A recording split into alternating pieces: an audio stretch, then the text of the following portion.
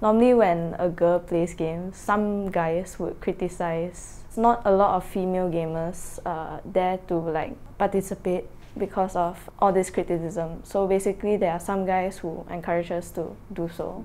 I feel grateful to them. The thing that Shanice is talking about is something we've seen in all traditional sporting competitions. Going pro is not just for bros, be it in tennis, golf, and football. Women in professional sports has become the norm, not the exception. And it could soon be game over for the term girl gamer. As eSports gains greater acceptance and popularity, it's reflected in its fans, viewing audiences, the clamor by blue-chip sponsors, and bigger cash prizes. All of this resulting in a multi-billion ringgit industry that's growing all across the world.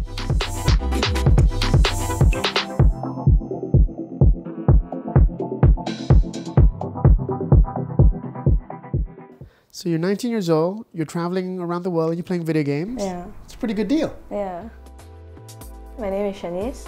I'm currently studying psychology in INTI Subang, and I play Counter-Strike Global Offensive competitively. At about 17 years of age, Shanice played CSGO online. Understandably, gamers often connect with each other without ever having to meet face-to-face. But when she enters her first ever tournament, Shanice found camaraderie and friendship with what is now her team. It's called Sphynx. It's a full female team, but there's 6 of us in total. We also have 1 coach. Basically, normally I would just go for classes like a normal student, and if my friends have time, we'll hang out after that, and then I'll just go back, and then I'll just start playing or do other stuff. Actually, I started like primary school, those stickman games like Cooking Mama and like all those. And then after that, my brother actually asked me to play with him. The first game he asked me was Blackshot, so I played with him. Then after that, you beat him? No, he beat me. We move on to another game called CSGO, and then he like introduced me to like a lot of people in the community. And so this is her game of choice, CSGO. That's Counter-Strike Global Offensive. A favorite among core PC gamers, the title has consistently been ranked in top 5 game lists for the last 2 years. Here's how it works. 2 teams go up against each other. You choose to be the terrorists or the counter-terrorists. The objective, both teams have to wipe each other out, and this includes planting or defusing bombs depending on which side you're on. It's an excitement game. You never know like who will win and who will lose. Sometimes it's easy to predict, sometimes it's not. So you never know lah. I feel like every time when we train, it's like a process of learning. There's also like teamwork, communication skills in the game. Not only like individually, but also how to work as a team. CSGO is like a teamwork game. So if you don't like have the teamwork, you basically lose the game easily.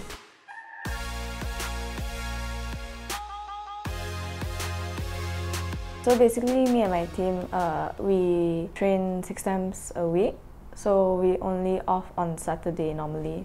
I won't lie, there will be also some times where like assignments and stuff like that makes my time a bit like packed.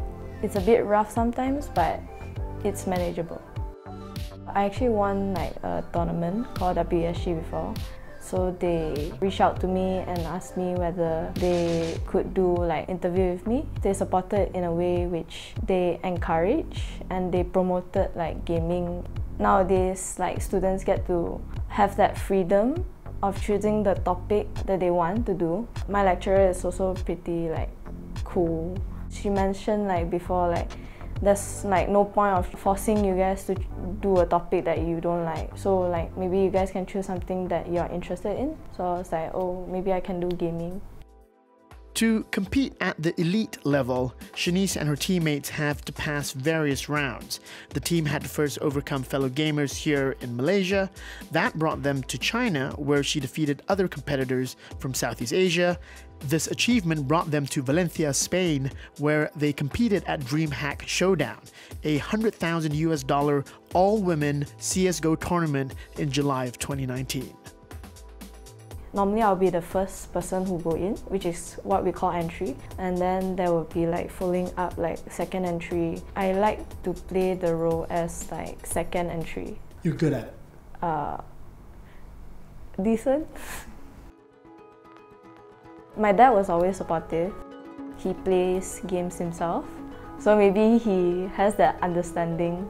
I invited to play World of Tanks with me, but unfortunately, you know, she's not into that game because he says it's too slow.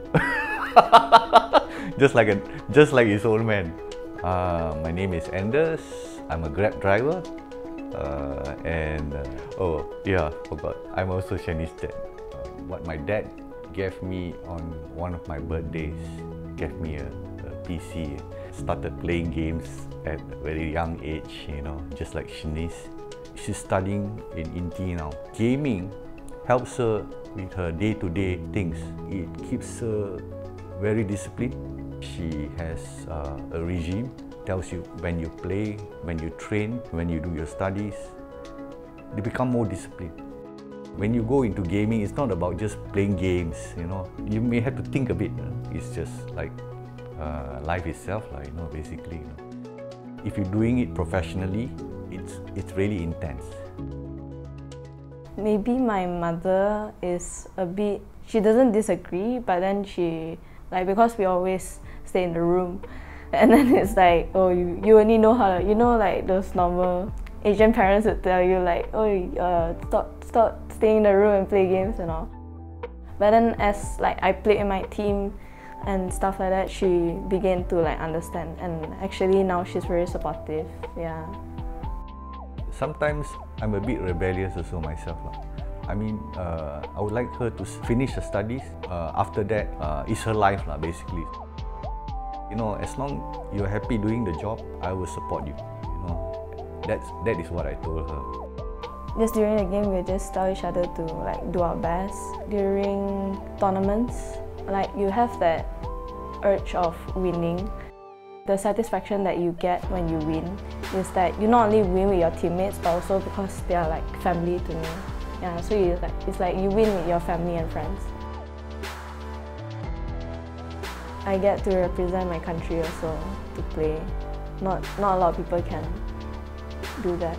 The support that I get from my family and friends, or like people online, that actually like encourages me to wanting to improve more and more and get better.